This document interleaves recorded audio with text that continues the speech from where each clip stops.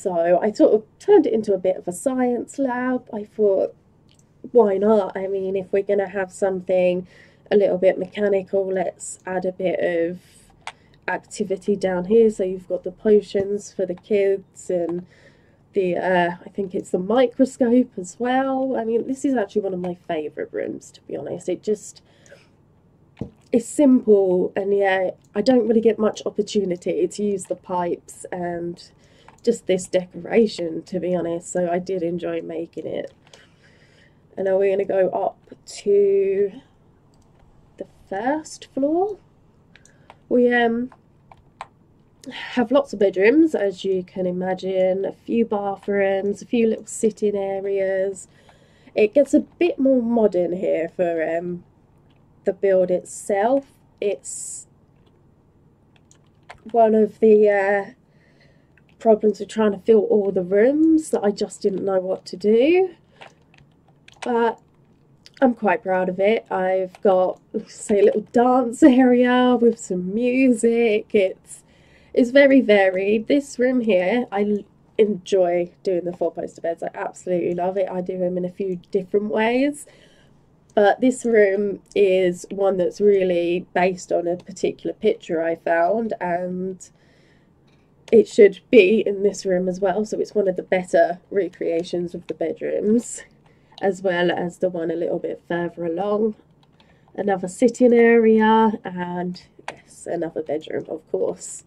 We go into here and lots more seats. Again, it is very filled with bedrooms and basic things. I made a nursery. It has to be done. I mean, when you've got a big build like this, you need a few kids' rooms. It'll be a bit too much just having so many bedrooms and nothing with any toys or anything. So it's ready to play. So that's all fun.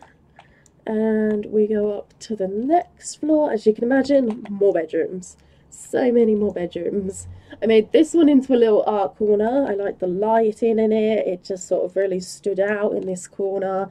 So I made two rooms, one with the little sort of kids art place and one with like a really big sort of, I don't know what to call it, but it's an art room basically. We'll go further along. This one, most of these rooms that I have changed are meant to be bedrooms, but there's only so many rooms and bedrooms the Sims need. This room is obviously an office, and for some reason my stairs have gone, but it should. No, I'm thinking there's so many floors. I'm thinking of the wrong one. We have more seating. I made a play area. There are, like I said, so many rooms. We added a little TV and a puppet show. It's unfortunate you can't get any like children's wallpapers and things in a slightly older style. It would have fit this build a lot better. So there are rooms that are slightly more modern, and I mean, I do use CC and I could have changed it, but ultimately in my builds, if I use it, I tend to do it after I've put it on the gallery. Got another bedroom. This one's obviously a child's bedroom. I've made it slightly more in the style with the double bed and the decorations. I got quite a few children's rooms. It just made it different to build, in all honesty. And then over here, these rooms don't actually link together, so you have to go up the correct side. We've got a little room all set up for your styling Sims, or you could just have like a little makeup alcove, and yeah. Another bedroom and a music room, another music room with the slightly more modern music, and we've got the jazz pictures in it as well. And then, as you can imagine, we actually have one more floor, one more main floor anyways, which we access from over this side. And here we go. This is obviously meant to have bedrooms, and I've put a few in, but I just like to do a little bit different. So I made a little meditation room. We've got some like the fountain, so you got like lots of water, like sort of the sounds to help aid meditation, lots of plants, so it's a nice little area to be in. We have even more seating. There are lots and lots of different seating rooms and parlours and tea rooms, whatever you want to call them, in these big houses. It can get very repetitive. And we're getting over to the room that I got confused about.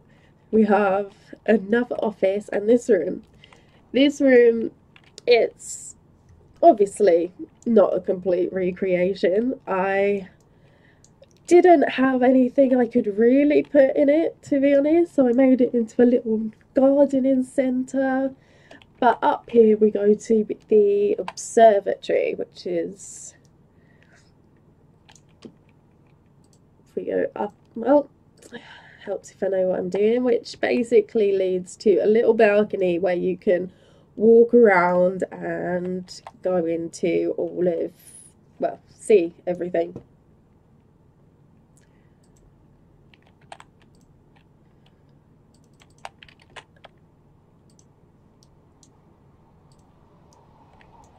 And then we basically just have some more bedrooms, and that is my recreation of Biltmore House. I tried to like really do the exterior as well as possible. There is a lot of detail that I tried to put in, like around the windows and where the